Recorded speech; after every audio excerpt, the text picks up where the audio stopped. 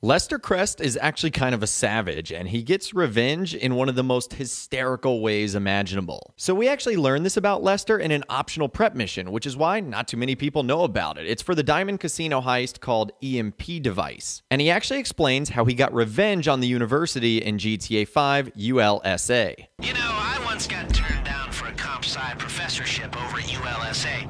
So, in retribution, I hacked their staff server and left a back door so wide a drunken freshman could stumble through it.